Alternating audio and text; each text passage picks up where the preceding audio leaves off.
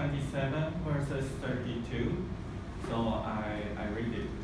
As they were going out, they met a man from Cyrene named Simon, and they forced him to carry the cross. So today I'm going to talk about Simon and the soldier and the cross in Jesus. So before we start to look into the short story about Simon, so let's understand a bit about what is migrant and evangelism.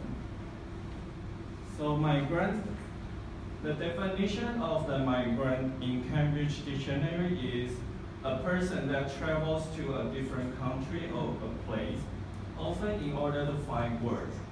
So what is the meaning of evangelism is the preaching of the gospel with the intention of exposing God's love to all mankind through Jesus Christ.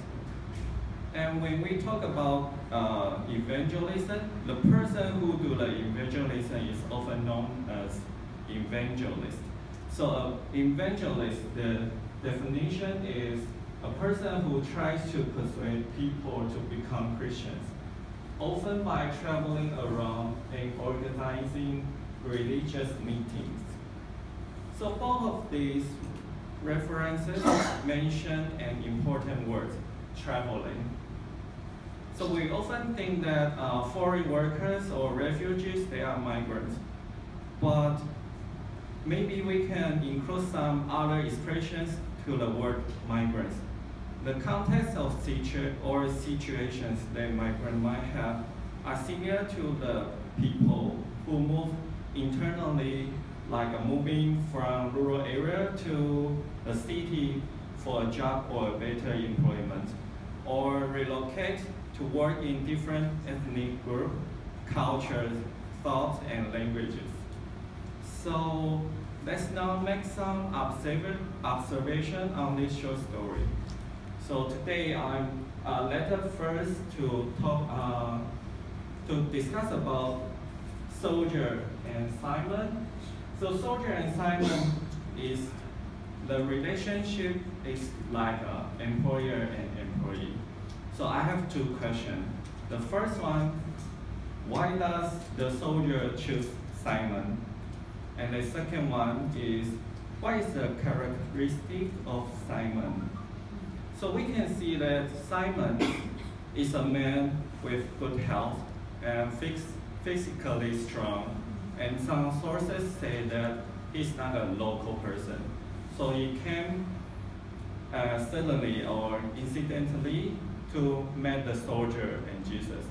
So what the soldier did can be seen as what the human market is. In the sense that they can easily demand the foreigners to do this kind of unprivileged and despised work. So this kind of discrimination has some similarities with how some employers today are treating their employees. So I still remember that there is one time I chatted with my colleague. She is also for foreign workers, and we talk about the migrant issues. So she shared with me that if it is possible to get a nice job in her home country, she'd rather choose to go back and work in her home country. But the reality is that to get a job in her home country is very difficult. And the salary is paid badly. So although the salary isn't paid fairly in many countries, she has no choice but to leave her home to look for a decent job in overseas. So can we say that we shouldn't welcome the foreign workers into our communities? Or can we say that if they don't like to work here, why don't they go back to and work in their countries? So in Taiwan, nowadays the elderly care policy is a hot issue in legislative yuan recently. So due to the low birth rate and improvement of medical care, the average age of the total population is getting higher and higher. So to take China, China is the most population country. To take China as an example, China has the highest population in the world in the late 20th century. But Chinese government told that held the one-child policy in order to control the child birth rate. But the consequence of the one-child policy reflects some serious problem in these years. The child became an adult, and he or she faced the issue that he or she need to take care of he or her parents and grandparents by his own. So in 2015, there are more than 220 million elderly people in China. So more and more elderly people depends on the elderly caring system to support their needs. This is just one of the reasons that people work overseas is an inevitable condition. So we may notice that sometimes the labor policy is unreasonable and even cruel. So they will only request for workers under 40 years old. But if we need a worker who are experienced, or the age restriction shouldn't be a hindrance to a more professional worker for the work.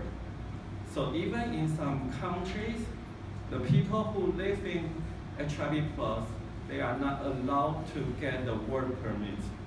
So I'm not going to say that any person is suitable for any job, but we should discern and question whether the labor policy is for qualification or is it a discrimination or exclusion.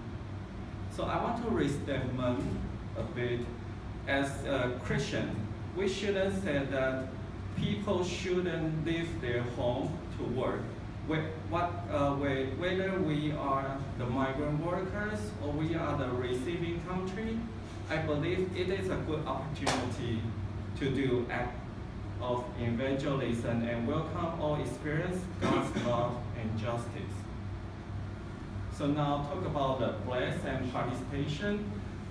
Simon is the one who had the opportunity to participate in Jesus' journey to his work of redemption. So when Jesus carried the cross on the way to Golgotha, Simon was the person that perhaps he didn't expect to ever dream to touch the cross for a criminal like Jesus, because carrying the cross, maybe he was afraid and shocked when he was commanded to carry a cross for a criminal like Jesus, because carrying the cross is a symbol of death. But Jesus sacrificed himself and brought hope to all creation. So carrying the cross, it becomes a blessing and privilege, especially for and with the people whom the society condemned and sidelined. So when I look back to my childhood experience, I realized that I was so afraid about things like death, health, or Satan. So much so that sometimes I couldn't sleep if I turned off the light. The understanding of these words are abstract, based on what we taught in the Sunday school. But when I start to learn to protest against many social issues in college since the last 10 years, long time ago, more and more I feel that I'm not just physically closer to death, but also close to the death of hope. I still remember that when I was in Kaohsiung on 20th of March of 2014, I heard the news about the cross-trade service trade agreement. I think some of you know this movement. It was passed in a violent way, and many students and civil societies, they gathered in the legislative yuan to protest to protest against the injustice process in processing the agreement. So in that time, I told my father that I have a friend who was going to drive to Taipei at 11 p.m. because that time, this movement, it happens very late. So I said, okay, I can go 11 p.m. So I want to take this chance to travel with him so that I can discuss a new design project with my church friend in Taipei face to face. My father said yes without hesitation. So I thought, okay, my father was not aware of this issue and was comfortable for my trip.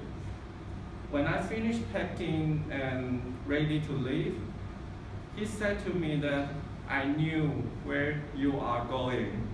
I knew that I can stop you to do something you are willing to do, and you are an adult. So I trust that you can make your own decision. But you need to remember and take a good care of yourself. So in that time, I was so touched by my father's words of encouragement because I knew that in Chinese government had tortured in Taiwan, the Taiwanese, and did a lot of despicable things when my father was young. So it was truly a hopeless situation that he had encountered. But he chose not to influence my decision and had hope that I can join the movement and make some change. I reviewed those days I stayed in the legislative yuan. The experience of the tremendous fears never go away from my mind and my heart. So why I share these stories with you?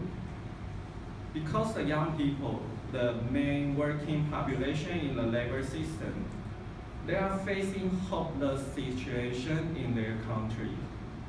So the first day we had our welcome dinner in Refugees Kitchen. Yesterday we visited the Bethany House and Christian Action to hear the story from our dear sisters.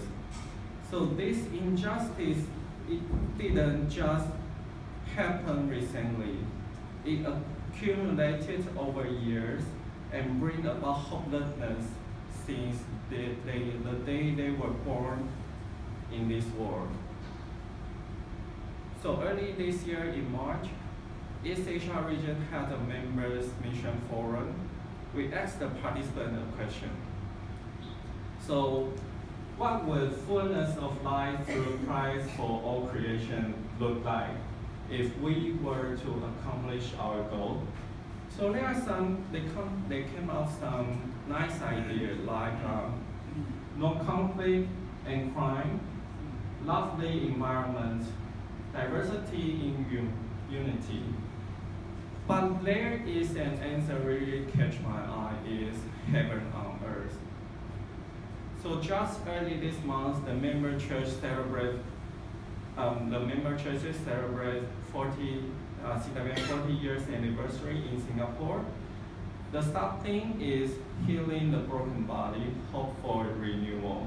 So it reminds me that we cannot go to the heaven without the living hope in Christ.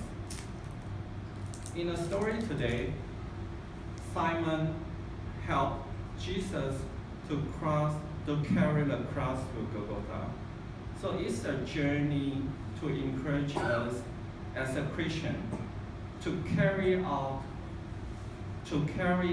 own cross, a self-denying journey, and walk with hope in Jesus Christ. The journey of the cross is indeed a journey of hope in action. So there is a character in the movie Silence called Kichijiro. Okay, Kichijiro. He is a Japanese Christian. Oh, it's too dark, so you cannot see there's a person here. So he is a Japanese Christian. So he once asked his father, the Catholic father, not his father. I'm like you. Sorry, So he asked his father, I'm like you, nowhere to go. So where is the place for weak men in the world like me? So yes, this is a time for us to think about what is the meaning of the evangelism in today's context. So since we know that Jesus' redemption has brought the hope for everyone, and Jesus promised that he will be with us as we participate in his missional journey. So friends, I want to invite you to together put effort and partner with each other in making space for heaven on earth. We must provide care for the marginalized, take responsible action in addressing social issues, and equip ourselves to welcome everyone to join in the community of hospitality, justice, hope, love, and hope. So the Lord's Prayer said, Thy kingdom come, Thy will be done, on earth as it is in heaven. So let us learn to reimagine the church to become a more inclusive church and show concern the social issues that are happening around us, with the hope that the world can be a better place for everyone to work anywhere, to experience hospitality, love, justice, and hope. And I believe this is the fullness of life through Christ for all creation. Amen. So let's pray. Dear Lord, thank you for giving us the opportunity to learn from each other and to give our concern and our thought and our heart to know each other. This is a special time that we gather here, and we have privilege to do something or to think about something.